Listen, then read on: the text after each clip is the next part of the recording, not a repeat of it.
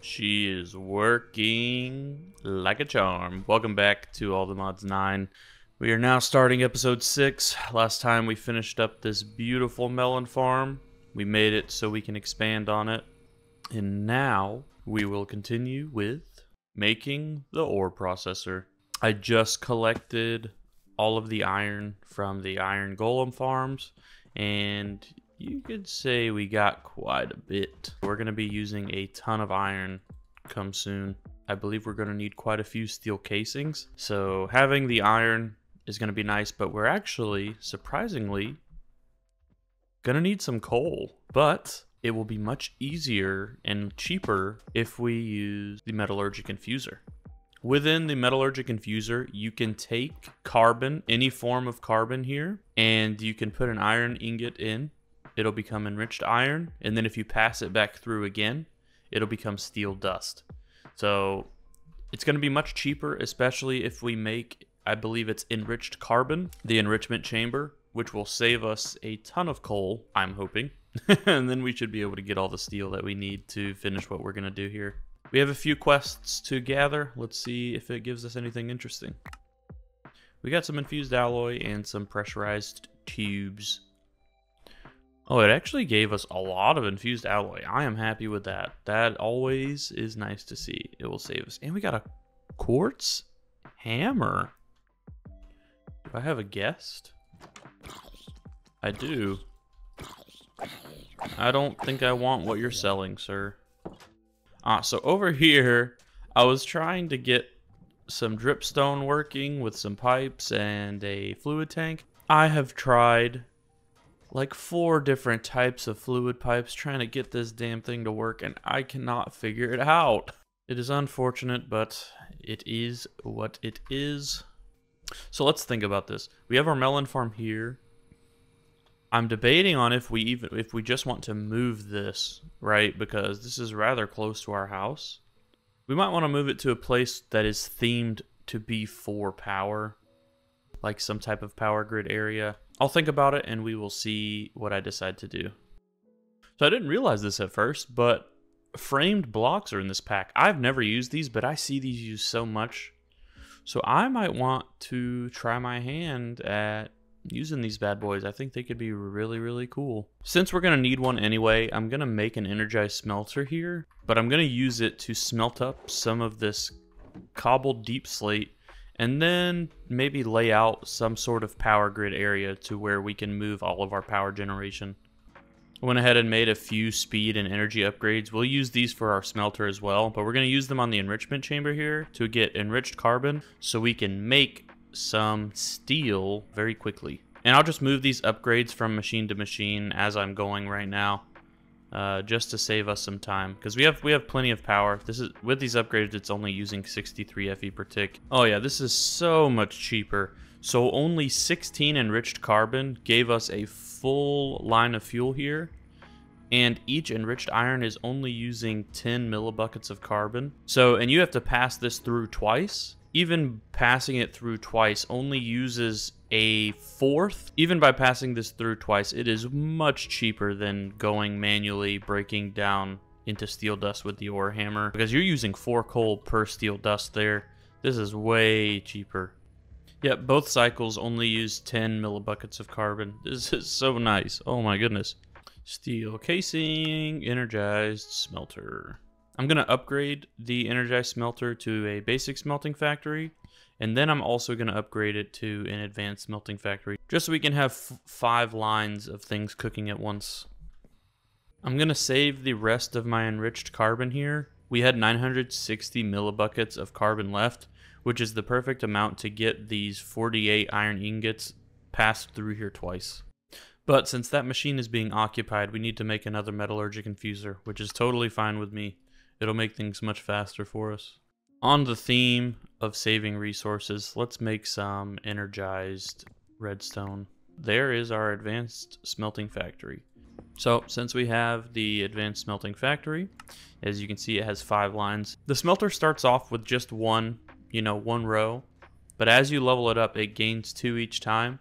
So the basic smelting factory had 3, and now the advanced one has 5. The next level will have 7, and the final level will have 9 slots that you can sort through. You can also upgrade this with speed and energy upgrades to become even more efficient. But keep in mind, the more and more that you level this thing up, it's going to use a ton of power.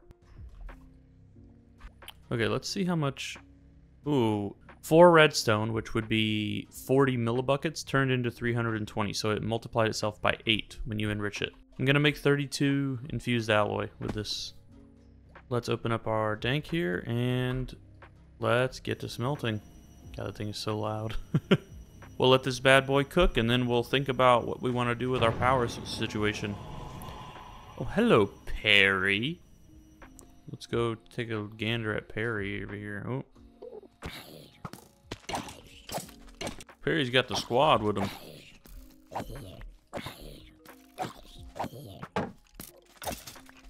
Goodbye, Perry. What did you give me? Another leather piece of armor. Okay. Thanks for wasting my time.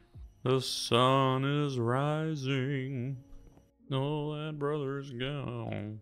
I'm going to make a deposit upgrade, which will allow me to drop things into my storage system just by right-clicking my backpack onto the barrel. Need to cook up some leather, though. Oh, hello, bud. What's up, Jerry? His name's Jerry. We got some quest rewards. XP. Nice. So with the deposit upgrade, when you put it into the slot here, you can tell your backpack what you want to keep in it. When you right-click your backpack on any storage system, it will maintain the items that you've told it to keep in here. For now, we just want to store everything. But before we do that, let's go ahead and make a stack upgrade so this barrel can hold a ton of stuff. What's really nice about these stack upgrades is that they stack on top of each other. You need a higher level barrel each time you want to add another upgrade to it. So I'm going to upgrade this one to gold. Now we can put 2 stack upgrades in here, and now it should hold a bunch of items in one slot. Yep, there you go, look at that. So the way this works, these upgrades multiplicatively stack, which means you take, it says can fit in a slot by 4, so it multiplies how much can fit in a slot by 4, and this one also does that, so it's 4 times 4. So it's 16 stacks can fit into one block here. Now this importer is going to be very, very slow, so we really want to make a stack upgrade and some speed upgrades for it. Unfortunately, that does mean that we are completely out of slime and the processor pieces, but that is okay. We will solve that problem after we get our ore factory up and we do everything else here that we want to do. What I mainly care about is continuing to get more and more efficient as time goes on. Efficiency, baby. I mean, my favorite part about modded Minecraft is building the machines and making everything flow faster and getting as much possible automated. I mean, because where's the fun in just mining over and over when there's mods that can literally do it for you? Oh yeah, this is going to be much better to clear out my backpack now. Ooh-wee. Thank you, Mr. Gold Barrel. You are nuts. And we got our stack upgrade and our speed upgrade in here. So this will pull out much faster and it'll pull 1 stack at a time. Beautiful, beautiful. Some quests. Oh, we got some more basic processors and speed upgrades. Well, we'll chuck them in there. Thank you. This is the first of many importers. We're gonna have so many. Our deep slate is cooking up nicely, and then we can mess with this chipped mason table to get even more interesting blocks. We'll just chuck this down here. Well, our steel dust finished, so I went ahead and transferred over the speed and energy upgrade, so this should go much faster. Now, what pattern do we want to go with here? Probably something that looks pretty manufactured, since it's going to be a power area. Let's try the cut deep slate to see what this looks like together. Oh, that looks quite nice, actually. It would look really nice on borders because it just flows very nicely. Yep, that looks pretty manufactured to me. All right, let's use that. Well, we have 5 stacks of cut deep slate, and we can now think about what we want to do over here. Let's turn on some chunk borders and see where we're at. Yeah, we definitely want to be building it over here. But I want the chunk borders on, so we build it directly on chunk border limits. Okay, let's go to sleep before we continue that, and I'll get to work.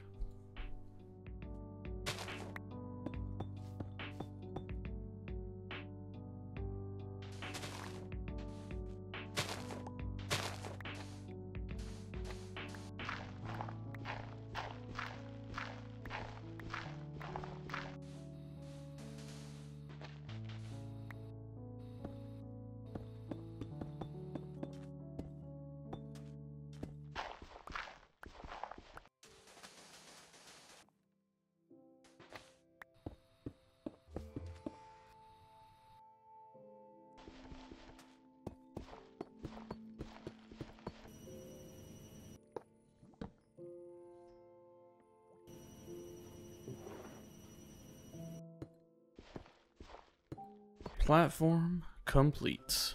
Now that we have the platform built, let's go ahead and move our melon farm.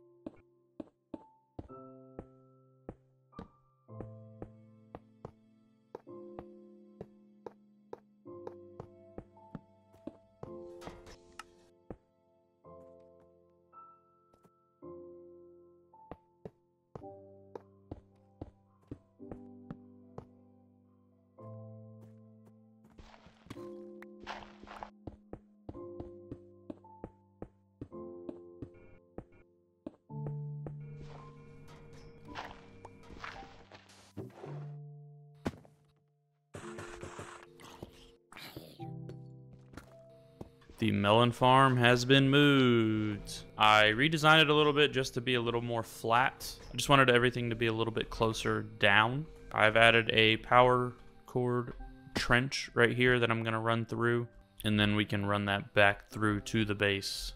It's outside of the chunk border, but that is okay. I'm not too worried about that, but the rest of this is all within the chunk border. What I plan to do from here is build the mining factory probably over here. So let's check to see if we have everything we need. I will also go ahead and force load this entire area. Oh damn, I just got a stack upgrade tier 2 from Quest. And a beehive. The blood moon spawned, so I just decided to lay down a whole bunch of torches over here because I do not want to deal with that. But look, somehow that zombie can smell me. The blood moon is evil. Look at that, they just all spawned over there. Leave me alone. Holy crap! Oh, what the hell? This blood moon's trying to kill me for real, man. Jeez. All of you damn mobs need to burn. Yeah. Burn, all of you. Come on, all you zombies. Oh, there's an undead knight over there, too. Burn, all of you. Ouch. Alright, now that that's over, let's continue to try to get our power over there. Where are these guys?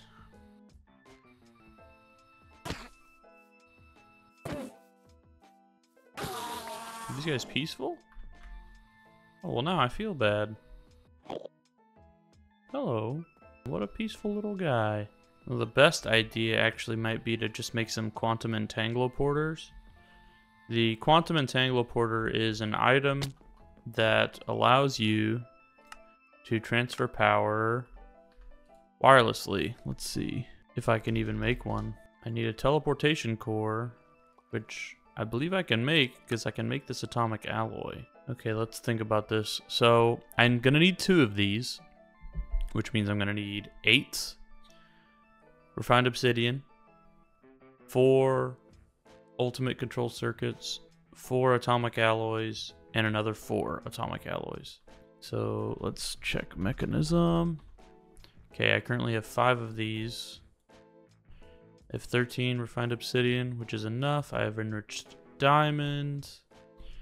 I'm gonna need more alloy, which I should have. Yep, I have 32. I need some diamonds. Let's get to work. I need 8 of these in the enrichment chamber. Now I need the atomic alloy. Oh, shit. I done messed up. Well, now I need more refined obsidian dust. Well, good thing it's not too expensive. 2 of those. Let's hope this quest reward gives us some good stuff. Alright, we got more atomic alloy. Nice. Well, we got 1. That is okay. One of these in there. Make some more atomic alloy. Now we need more advanced alloy. We have 1 quantum entangloporter. And we got another teleportation core. Nice, we can save some resources. That is very nice, actually. Sweet, we can save some damn resources. We're gonna need 3 more of these, which need enriched diamond. We're gonna need some more enriched diamond. We can make our final ultimate control circuit. And now we just need 1 more atomic alloy. And there we go. Boom, 2nd quantum entangloporter. Awesome. Okay, sweet. So now we can do this.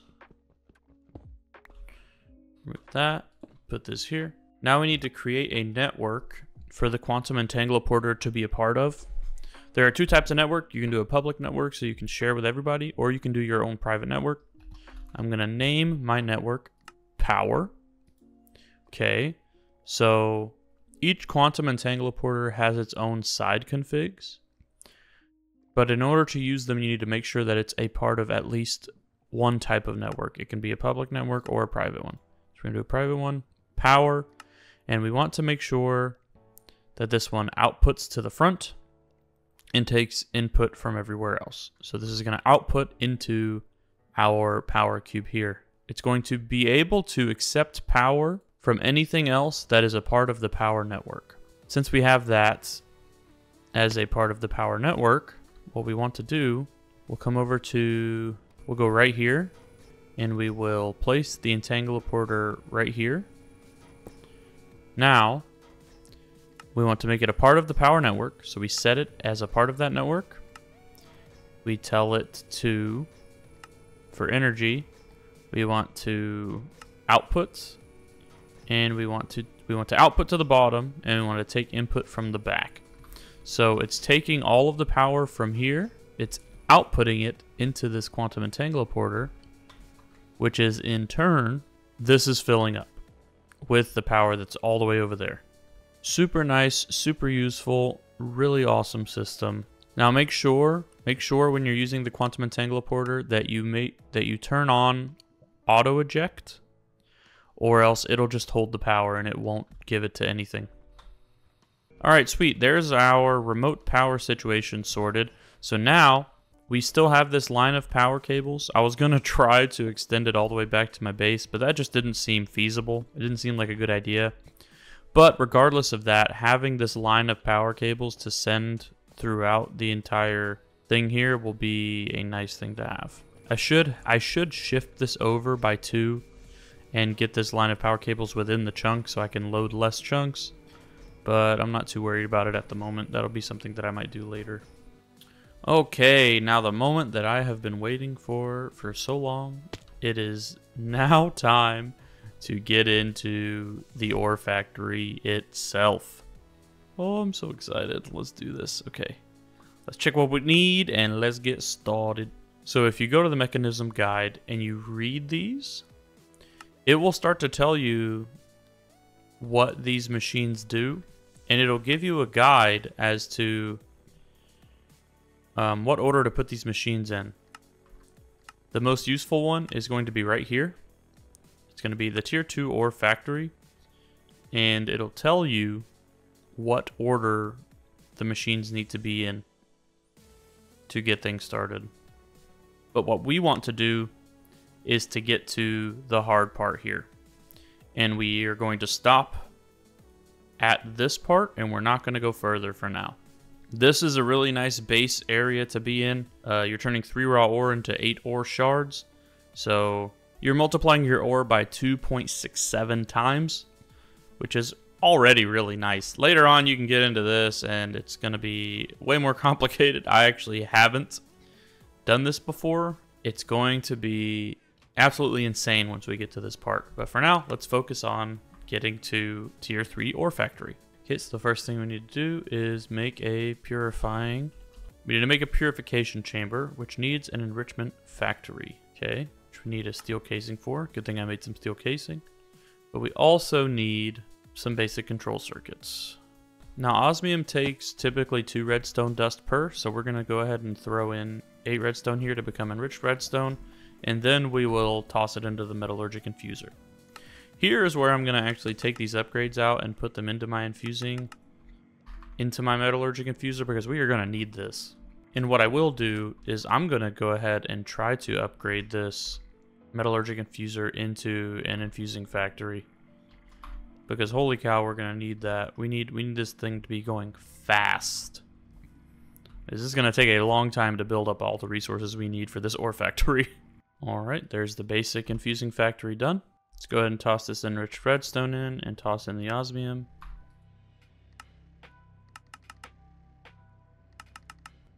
And we will install our speed and energy upgrades. We'll toss that in there, and then we will just toss the iron in. Go iron, go! Now, enrichment chamber done. Purification chamber done. We have rewards to collect. Let's do that. Very nice. We got some stuff. We're going to go ahead and build another enrichment chamber, because I'm pretty sure we're going to need another one of those later down the line. Yep, and would you look at that? The chemical injection chamber needs some elite control circuits and a reinforced alloy, which takes a purification chamber as part of its recipe, which means another enrichment chamber. So I guess we should just make 2, just in case, because I know we're going to have to put the enrichment chamber a part of the machine line. So let's just prepare for that. Here's where things can start to get very expensive. So make sure you have quite a bit of diamonds on hand, because you're going to need them. All right, chemical injection chamber needs 2 of these to be turned into elite control circuits. Chemical injection chamber done. We have more quest rewards. Let's go ahead and grab that so we can get some loot. All right, more infused alloy. Very nice. Okay, we're going to need another electrolytic separator, so let's get that done. 1 electrolytic separator. We are out of steel. Unfortunate.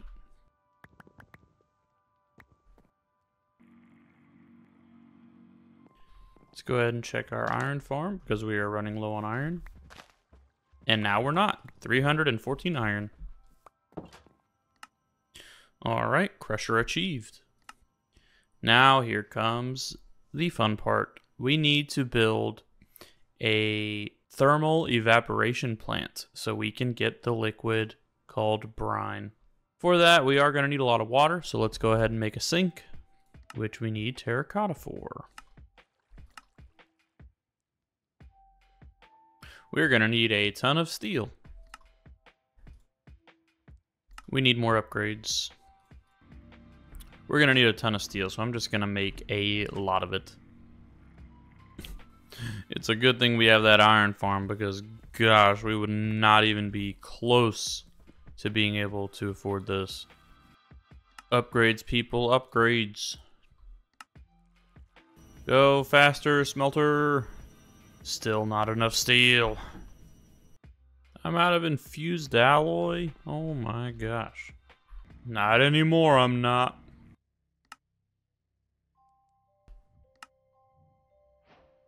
Alright, that is the first portion of the quest done. And we got some tiny little rewards. Resistive heater, done. Time for the chemical infuser.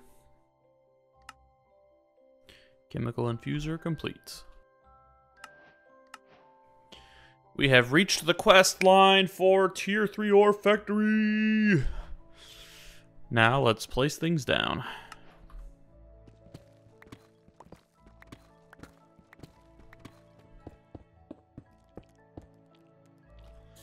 Boom. It's filling up with water. So I went ahead and upgraded these mechanical pipes to elite, just so they can pull a ton of water at once.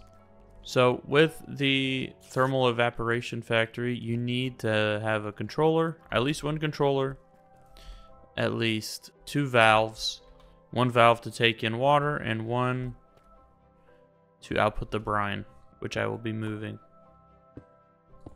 Now, a nice upgrade that we can add to this brine factory is the resistive heater, and for that we're going to need some thermodynamic conductors.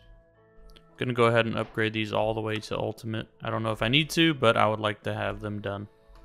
So we power the resistive heater and we push this into the brine factory. Now we can change how much power this is using, and depending on how much power we put in, the temperature will increase based on that amount of power input. Now our brine factory is absolutely full. All right, now we need to output that brine. And what I'm gonna do is I'm gonna make a fluid tank to hold the extra brine. Let's go ahead and upgrade our basic energy cube so it can store more and transfer more. All right, there we go. Now this thing is pumping out energy. The brine is getting output, very nice. Always remember, if you're using power cables, to come down here and make sure that your system doesn't break when you are changing out your power storage. All right, now on to the fun part. We are once again out of steel. Luckily we cooked some more. Hehe.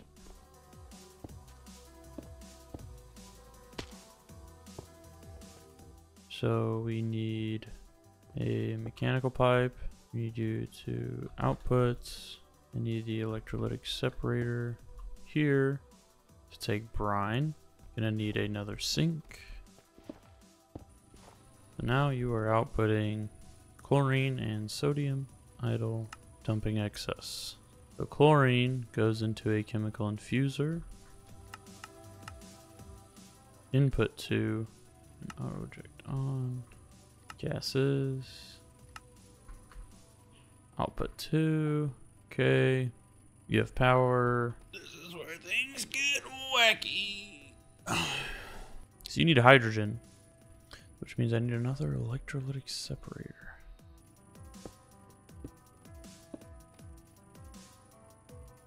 Now this is going. Oh. Duh.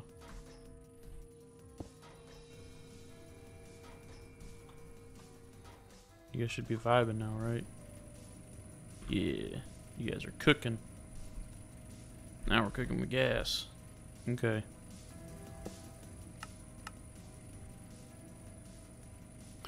Alright, hydrogen chloride. This might look a little wonky the way I have this set up, but I have this set up for expansion specifically.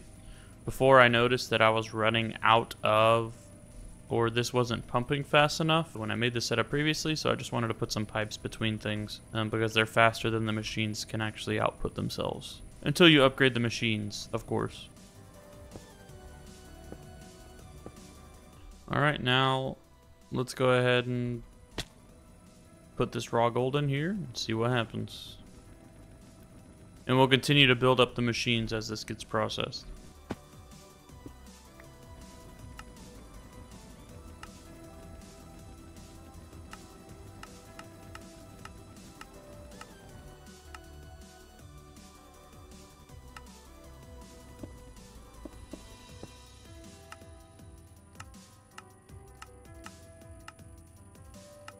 Okay, now we have oxygen piped in. Now we need to add the crusher.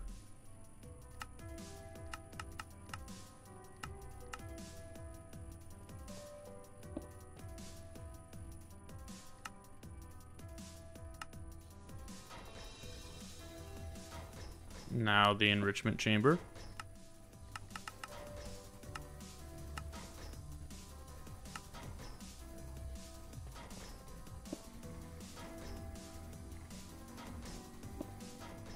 And then the smelter.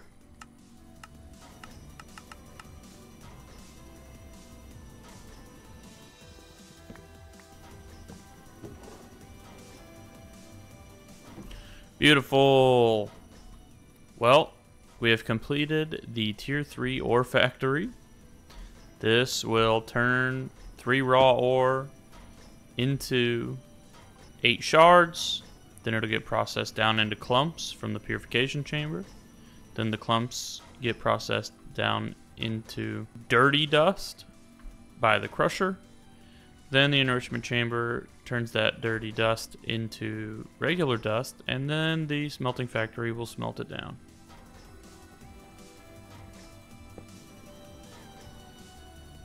Beautiful, beautiful, beautiful, beautiful.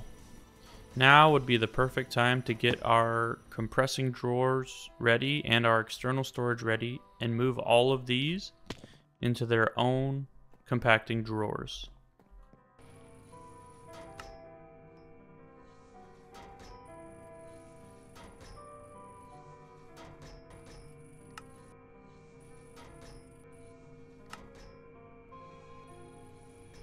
Alright, we've added some upgrades to our melon farm just to keep the power flowing. We might want to add another electrolytic separator just to focus solely on oxygen, but for now I'm just going to set them both to dumping excess. So this unfortunately will continuously work, but at least it will be piping oxygen and hydrogen into the machines that need them. And we can add upgrades to this process later to make them run faster, as well as upgrade each machine to hold more items, just like this machine is right here. Alright, it is time to clear these bad boys out.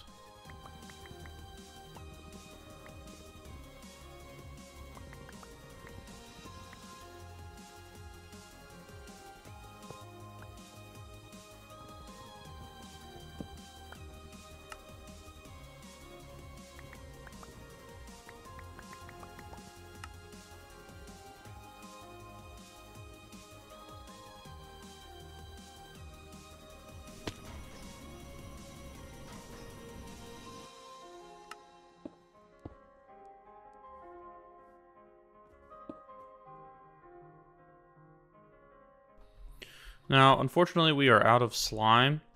So what I'm doing right now is I am looking for a jellyfish to hopefully swab it.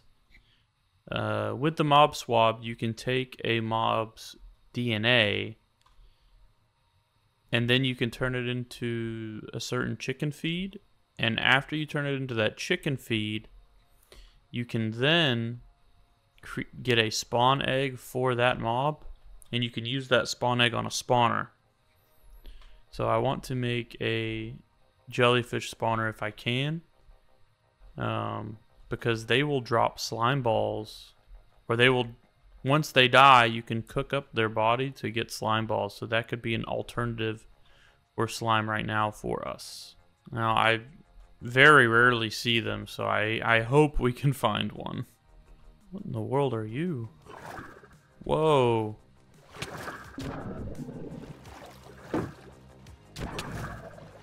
Ooh, that thing is messing me up. I don't know what that is. Oh, I'm drowning. Damn, this guy is strong.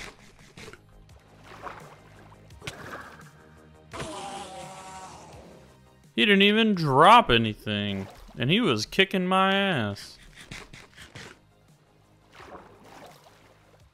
Now the reason we need slime right now is because I'm trying to set up and build some exporters and importers for my refined storage network, but we don't have any slime, so we can't build the processors that we need.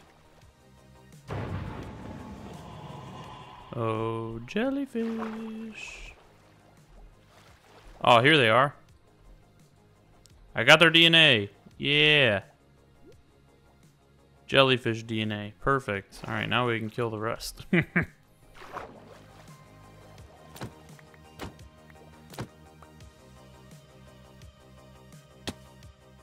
Got home just in time. My jetpack ran out of fuel.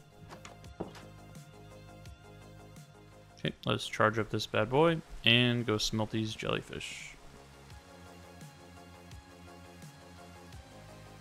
Now I'm not gonna make the spawner at the moment. I just wanted to get that mob swab in there so we can have it once we decide to build a farm for that.